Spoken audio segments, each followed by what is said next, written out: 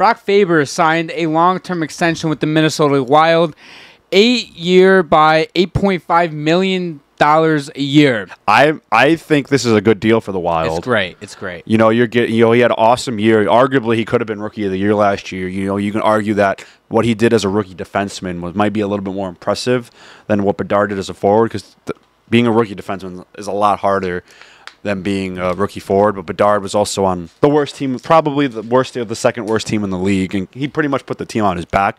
But, Brock Faber, I think he's only going to get up from here. That's what a lot of teams are starting to do with like these young defensemen.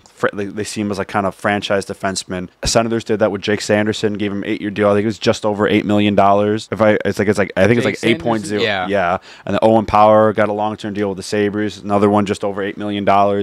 I find it interesting that Faber got more than Sanderson and Power. Mm-hmm. I'm not surprised, though. Yeah, I mean, the market goes up, the salary cap goes up, but I really like what the Wild are doing. I've been saying this, I think, since last summer. Once those Parise and Suter contracts, like I think this is the last year they're going to have, it's like $12 million dead cap between the two of them. I believe next year it goes down to like $2 or $3 million combined. You're going to have money to play with. The next thing the Wild need to probably do is they need to get Kaprizov extended again, because I believe either next year or the year after his contract's coming up soon. I believe they planned it that way, though, because they knew these contracts were coming off the books, and they could give Kaprizov even more money, because he is the franchise player for that team, and I feel like they'll get that done.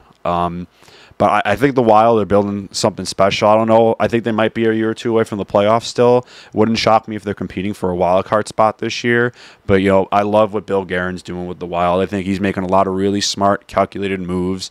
They've been drafting well. And once they have some money to spend, it wouldn't shock me if they kind of went crazy in free agency the next couple of years. Get Kaprizov locked up to that long-term deal. And I could see them being a cup contender in 2 or 3 years. Can you bring up the roster real quick? Because the Minnesota Wild are doing something that they've been mid for so long, ever since they bought out Parise and Suter. And they were mid when they had Parise and Suter. They were like make the playoffs every year. But and then the furthest they ever got was the second round. They've never gotten to the conference finals at all? No, they did. They got it was like their second or third year in the league. They had Marian Gaborik. I don't think a lot of people remember how he was crazy when he was on the Wild. He still might be one of the best players, if not the best player the Wild franchise has ever had. That's honestly, I kind of forgot about Bro Loki. But the Brock Faber contract, you compared it to the Sanderson and Owen Power contract. I'm totally with that.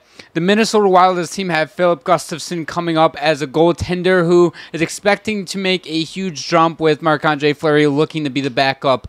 I mean, this team right now, like they're going to put the puck in the back of the net, and if Philip Gustafsson can get back to how he played 2 seasons ago in 2023, 2023, this team could be good, and this is why I have the Wild making the playoffs. I still think they're a year away. I think at least a year away. I mean, just looking at their roster, I like the forward group they have. They have a good mix of younger players and some veterans.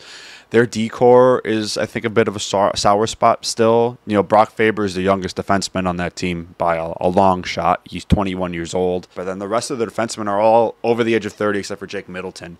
So, they're, Jarek Spurgeon, their captain. They give Bogosian a 2-year contract, decent veteran. John Merrill as well. But, I think they still got a little bit of work to do. They got to get a little bit younger defensively. But, Brock Faber, they see as that, that franchise number one defenseman. Obviously they think that, and they give him an 8-year deal. Krill the Thrill Kaprizov.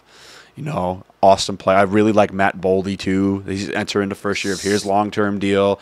Matt Boldy, he was like low-key one of my goats in my fantasy team. Like he's the reason why I ended up winning the championship last year in my fantasy hockey. Stud. Joel Eriksson-Ek's a very underrated center, in my opinion. Max Zuccarello, still a great player at 36. I think he's a really good fit in that wild card team. And then you got some good, tougher players like Marcus Foligno, Ryan Hartman. And then you got some young guys like Marco Rossi. He's still, developing as a player. I could see him being like a good second-line, third-line player. But I really like what the Wild are doing. I still think they're a year away, at least, from being a playoff team. If they miss the playoffs this season, I won't be shocked. But this team underperformed mightily. They were without their captain, Jared Spurgeon, for most of last season after leaving the season early with the season-ending injury. But we'll see, because he's 34, coming back from I don't know if it was an upper or lower body injury, but either way, it's going to take him longer to heal. And is he going to come back and be the same form that he was beforehand? Yeah. I don't know.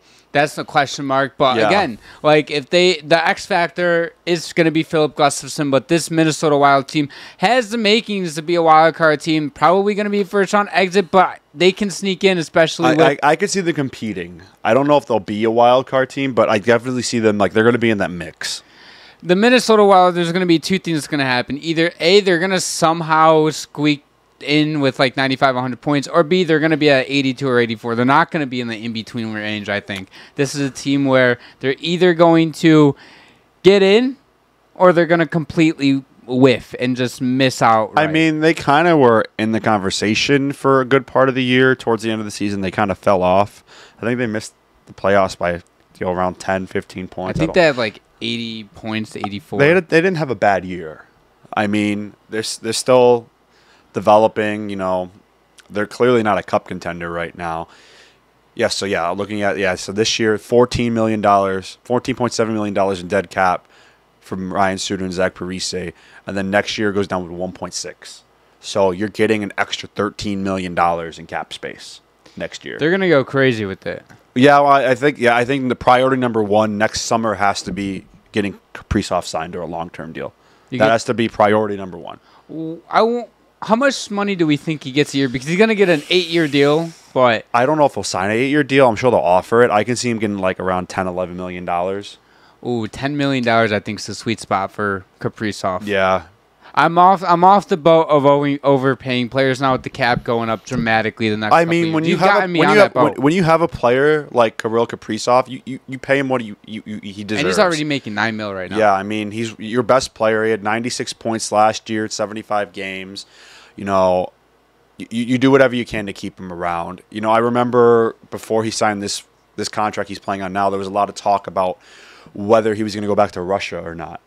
You know, and they weren't sure if he was going to sign that long-term deal. He did end up signing it. But I think Kirill is an awesome player, and the Wild need to do whatever they can to keep him around long-term. Thank you guys so much for staying to the end of the video. We really appreciate you watching all the way to the end. If you enjoy our content, be sure to hit the subscribe button. Drop a like if you enjoyed it.